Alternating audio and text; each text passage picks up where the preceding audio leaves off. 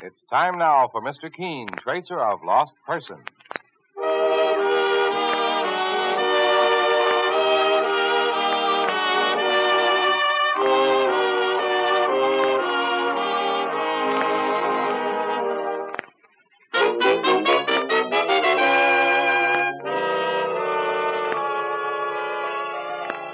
Now for Mr. Keene and the airport murder case.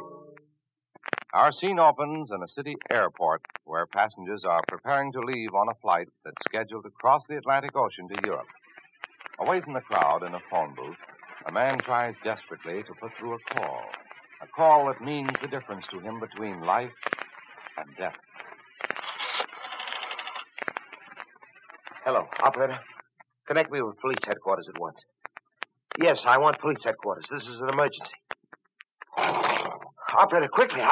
Oh, no, don't kill me. Don't. Oh.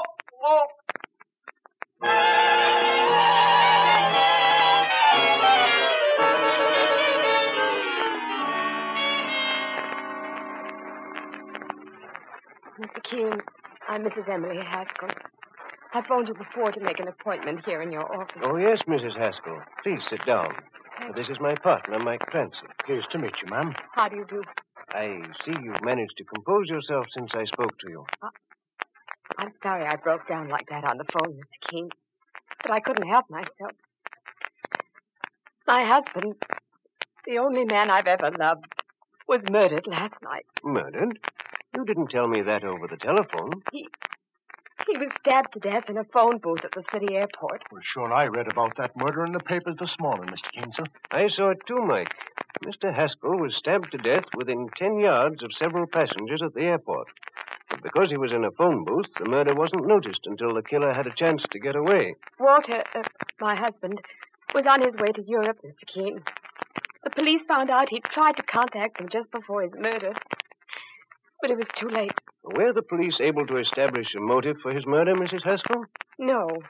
They found his sample case and his suitcase intact, and no money was stolen from his wallet. So they don't believe the motive was robbery. Did your husband have any enemies? He may have had one. Did you tell that to the police, ma'am? No, Mr. Clancy. Why not, Mrs. Haskell? Well, because, Mr. Keene, it involves a close member of Walter's family, his half-brother, Charles Prentice. We all call him Charlie. Yes? Well, Charlie and Walter had the same mother, but she married twice. That's why their last names are different. Well, what about Charlie Prentice? Suppose you tell us about him. Well, Walter, my husband, was a very successful exporter of costume jewelry. He was going to Europe to show a new line when he was murdered. His half-brother, Charlie... Well, Charlie never seemed to get started in business. He was continually borrowing money from Walter, particularly after he'd married his wife, Arlene. Go on, Mrs. Haskell. Something happened in our home about a week ago, Mr. Keene, that may have a bearing on my husband's murder. Charlie and Walter were alone in the study. Charlie had come to borrow money again. And I heard everything that went on between them as I sat in the next room. All I need is $500 this time, Walter. I'll pay you back within a month. The way you paid back the last $500, Charlie, and the one before that? You've never paid back a debt in your life. What's the matter, Walter? Don't you trust me? Remember, I'm your own half-brother. Charlie, I'm beginning to feel that as long as you can borrow from someone, you'll never try to amount to anything. I didn't come here for a lecture. And I'm not going to lend you the money for your own good. Don't give me that holier-than-thou attitude, Walter. Your slate isn't so clean, either. What do you mean by that, Charlie? Suppose I told Emily, your wife, about Margot Allison. You wouldn't like that much, would you? Margot Allison is only an employee of mine. Oh, sure. You gave Margot a job as your Eastern representative. I gave her that job because she knows the costume jewelry business. She's also handy to have around whenever you feel lonely. Now, look here. One more remark like that and I'll... Walter! Oh, Emily, it's you. And Margot Allison. Margot came into the house a few minutes ago, dear. Unfortunately, we both heard every word Charlie said just now. Yes, I heard it. All right. Then let's have it out. Margot, tell my half-brother Charlie the truth. Show him up to be the liar he is. Sure, Margot. Show me up. and then try to deny what you told me a few weeks ago. Margot, what did you tell Charlie? I said I ought to quit my job, Emily, because I was falling in love with Walter, your husband. You were falling in love with me. Margot! Emily, there's been nothing between Margot and me. I didn't know she felt that way about me. That's quite true, Emily. Don't blame Walter. It's all my fault. And I've come here today to tell you I was leaving his employ. I'm sorry for everything. Oh, but Margot... Don't say any more, Walter. There's no more to be said. Goodbye, Walter. Emily. Emily, I hope you understand. I think I do, Walter. And as far as you're concerned, Charlie, get out of my house and stay out for good. I'm going, Walter. But one of these days I'll make you crawl, and don't forget it.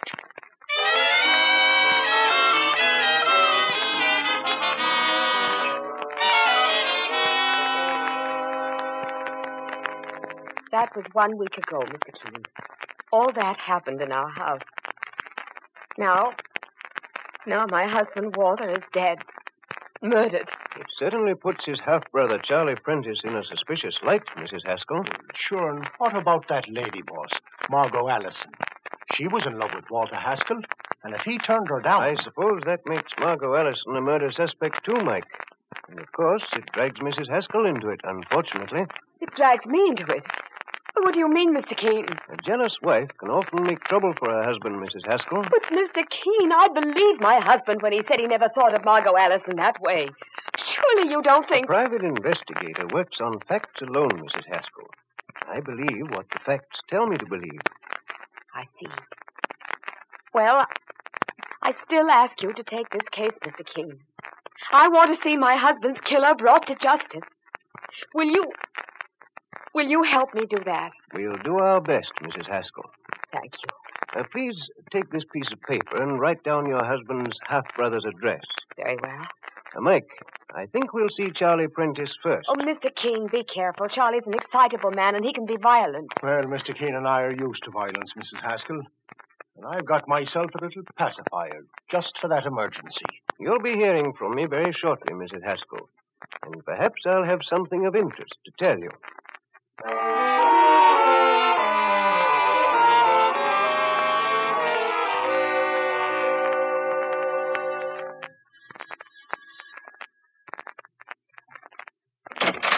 Yes? My name is Keene, and this is my partner, Mike Clancy. Mr. Keene, the famous investigator? Is Mr. Charlie Prentice at home? Charlie's out right now, but please come in. I'm Arlene Prentice, his wife. When do you expect your husband back, Mrs. Prentice? I don't know, Mr. Keene. Has he heard the news yet? What news, Mr. Clancy? Walter Haskell, your husband's half-brother, was murdered last night. Walter murdered? Oh, no. He was stabbed to death in an airport phone booth. Oh, how horrible. Charlie will be heartbroken. Will he? What do you mean? Mr. Keene, you sound as if As we understand it, Mrs. Prentice, your husband quarreled with his half-brother, Walter Haskell, last week. I didn't know anything about that. We're here to ask him a few questions. Tell me, when did he leave the house? Early this morning, Mr. Keene. To go to work? Yes. Let me have his office phone number, please. I'd like to contact him. I don't know the phone number. Well, what's the name of the firm he works for? Please, Mr. Keene, don't ask me so many questions. Mrs. Prentice, you're holding something back from me. No, I'm not. As I understand it, your husband never had a steady job. You just said he'd gone to work as an excuse. Mr. Keene, Are you going to tell me the truth, Mrs. Prentice? Or must we send a police alarm out for your husband? Oh, no, Charlie's innocent. He didn't murder his half-brother, Walter. Then where is he now? I don't know. Mike. Yes, sir. Make a search of this apartment. Right, sir. My husband isn't hiding from you, Mr. Keene. He didn't come home last night at all. Did he have any reason that you know of for staying away? We had a fight yesterday. It was about money. I told Charlie that if he didn't try to get a steady job, I'd leave him.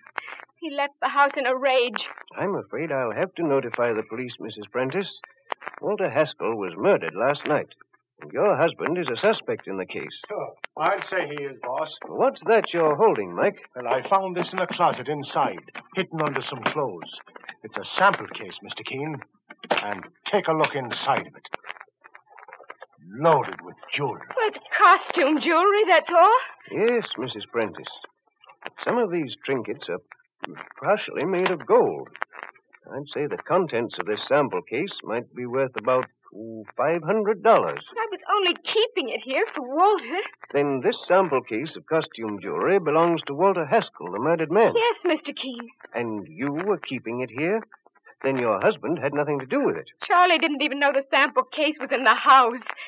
His half-brother, Walter, came here to the apartment early yesterday evening and asked me to hide that case for him. The murdered man asked you to hide it? Those were the words that he used, Mr. Keene. And sure, the whole thing sounds fishy to me, boss. Charlie Prentice and his wife here needed money. And I've heard a murder committed for $500 before. Mr. Clancy, are you trying to say that I'd kill my own brother-in-law for a sample case full of cheap jewelry? If that's your husband, Mrs. Prentice, I warn you not to tell him we're here. Hello? Oh, yes, Charlie. What? Oh, I see. Very well, I will right now. Yes. Goodbye. Mr. Keene, it was my husband. Charlie asked me to pack a suitcase and meet him at the information booth at Pennsylvania Station in half an hour. All right, Mike. Suppose you go down there and pick up Charlie Prentice. Bring him back to our office. I'm going to take this sample case of jewelry over there now. All right, sir.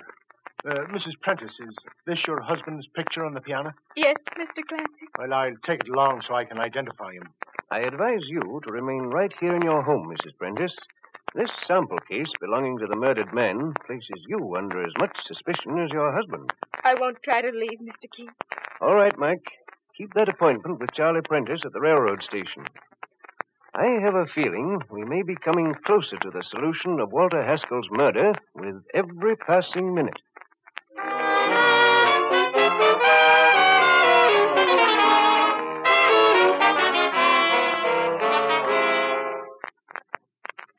The murder of Walter Haskell, an exporter of costume jewelry, brings Mr. Keene, the famous investigator, and his partner, Mike Clancy, on a new and mystifying case. Stabbed to death in an airport phone booth, Walter Haskell had been on his way to Europe on business. And among the suspects is his half-brother, Charles Prentice, and Arlene Prentice, Charlie's wife. Now, Mike has picked up Charlie Prentice in a railway station as he made an attempt to leave town. And as Mike escorts him down the corridor leading to Mr. Keene's office, where Mr. Keene is waiting. All right, Charlie Prentice. It's the second door on your left. I tell you, you've made a mistake, Mr. Clancy. I ain't made any mistakes. Mr. Keene and I are... Oh, no, you don't. Oh. Try that, will you? Mike. Hello, Mr. Keene. I was just walking this bucko Charlie Prentice into the office when he started to make a run for it. You're Charlie Prentice? Yes. Bring him inside, Mike. Get moving, mister. You've got nothing on me. What's the idea of all this? Your half-brother, Walter Haskell, was stabbed to death last night. He knows all about it, Mr. Keene. He was trying to leave town in a hurry. Not only that, Charlie Prentice, but a sample case containing at least $500 worth of costume jewelry was found in your home. And that case belonged to your murdered half-brother. Sample case? I don't know anything about a sample case of Walter's. Your wife, Arlene, claims Walter Haskell left it with her for safekeeping. The two of you may be working together. Or separately. Mr. Keene, do you think I'd murder for some cheap jewelry? Charlie, you disliked your half-brother, and he refused to let you borrow any more money from him.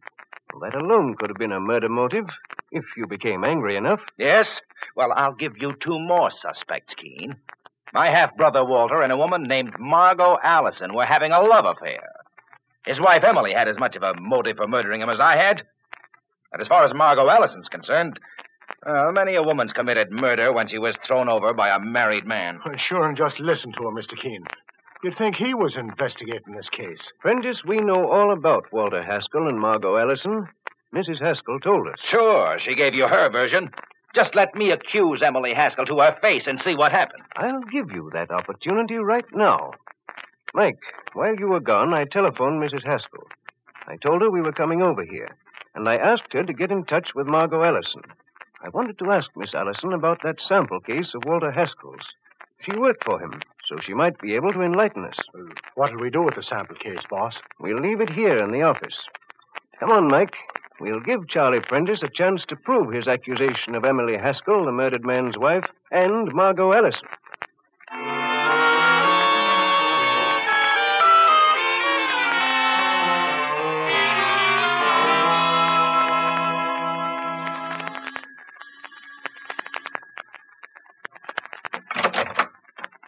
Oh, Mr. Keene and Mr. Clancy. Mrs. Haskell, we've brought Charlie Prentice with us. Oh, come in. Margot Allison is here.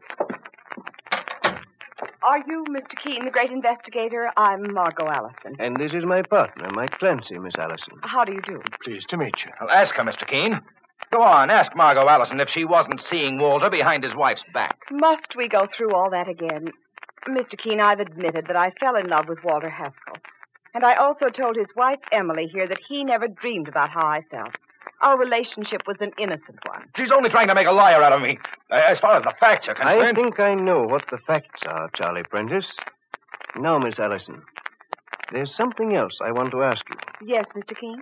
We found a sample case of costume jewelry in Charlie Prentice's home. It belonged to the murdered man, Walter Haskell. You worked for Haskell, so what would you say the value of that jewelry would be?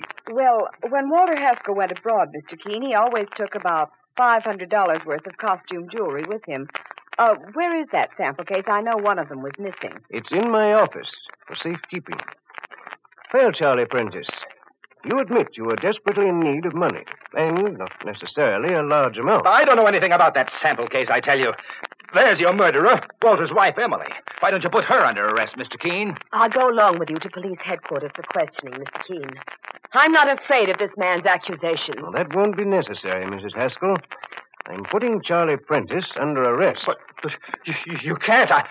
I'm innocent. Let's take him down to police headquarters, Mike. Let go of me. Come along now and no tricks. You'll hear from me again very shortly, Mrs. Haskell. Very well, Mr. Keene. And thank you for your help, Miss Allison. I'm happy to do anything I can. All right, Mr. Clancy. You can let go of my arm. I know when I'm licked. Mike, you can release Charlie Prentice. Get out of my way! Hey, stop! Stop or I'll shoot! No, Mike, let Charlie Prentice get away. This is how I planned it. You mean you wanted him to get away, boss? I want all our suspects to be free, Mike, so one of them can incriminate himself. I don't get it, Mr. Keene, sir. I found out something when I examined that sample case of costume jewelry. It puts an entirely new aspect on the case. We're going back to the office, Mike, and believe it or not, I have a feeling our murderer will come to us.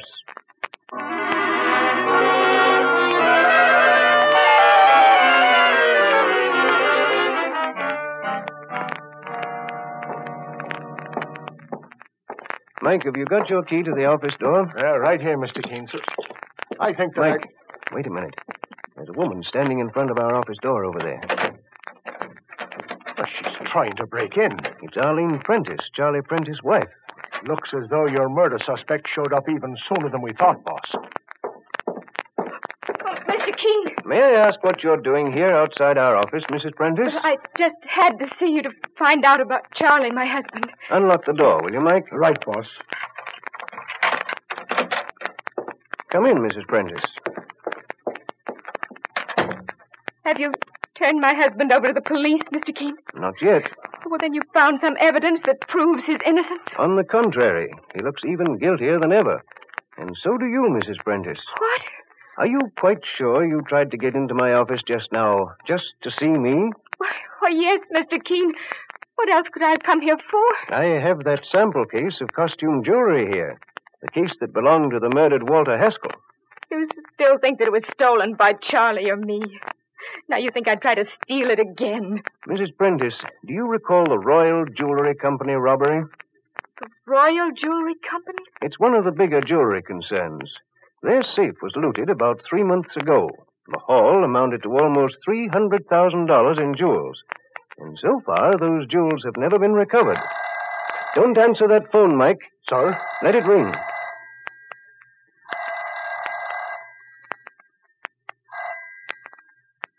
Then whoever was calling has hung up, Mr. Keene. But why didn't you want me to answer? I'll explain later, Mike. Take Mrs. Prentice into my private office and stay there with her. Keep the light off, and don't make a sound unless I need you. Come with me, Mrs. Prentice. I don't understand. You will very shortly. Mike, I'm putting out the light in this office, too. And hiding in the file closet. We'll probably have 10 or 15 minutes to wait. And then I think we'll have our solution to Walter Haskell's murder.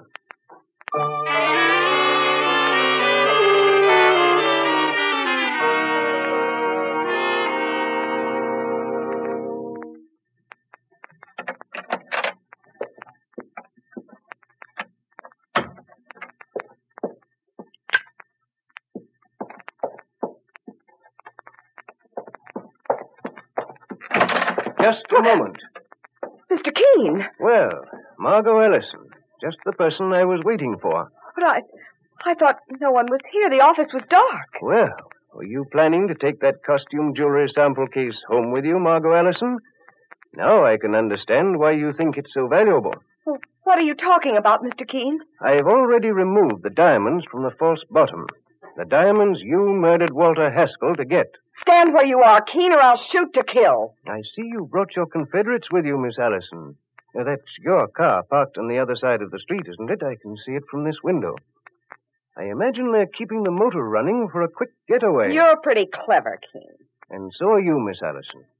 When you took a job working for Walter Haskell, he never realized you were the famous jewel thief the police have been after ever since the Royal Jewel Company was robbed of $300,000 worth of diamonds. You stole those gems, then devised a very interesting way of smuggling them out of the country so they could be safely sold abroad. If that fool Walter Haskell hadn't crossed me, my plan wouldn't have failed. He said he'd go in on this with me, then he tried to double-cross me at the airport by calling the police. Well, first, he hid this sample case in his half-brother Charlie Prentice's apartment. Now, that's something you didn't count on. You're right, Keene. Walter Haskell took another sample case to the airport with him, pretending it was the one we'd hidden the diamonds in. But I didn't have to figure out what to do when I saw him going to that phone booth. I stepped into the booth next door and heard him ask for the police. And that's when you knifed him to death. I took that job with him just to see how well he stood with the customs men in Europe. That's where we had to take the stolen sparklers to sell them. I couldn't have smuggled those diamonds through. But they would never have suspected Walter Haskell. A maker of cheap costume jewelry, it was a perfect scheme. And you let him in on your scheme, Miss Allison, thinking you could buy him off. Yes, but something told me to keep an eye on him, and my hunch was correct. You played your cards carefully, didn't you, Miss Allison? You even pretended to be in love with Walter Haskell. You were just as cautious a little while ago when you phoned this office first to make certain no one was here before you came for the sample case. But I was suspicious of you before that, Margot Ellison. Really?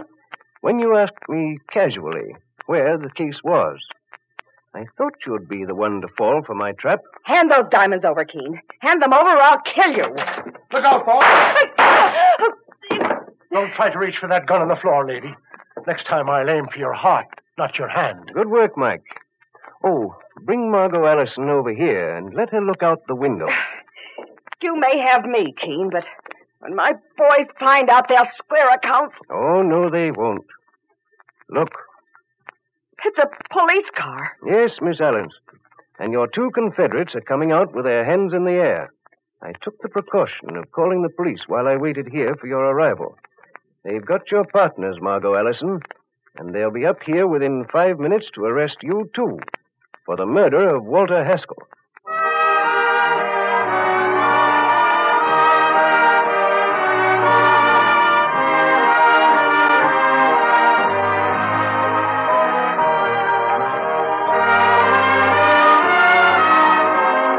Mr. Keene, Tracer of Lost Persons, comes to you each week as a regular dramatic feature of the United States Armed Forces Radio Service, the voice of information and education.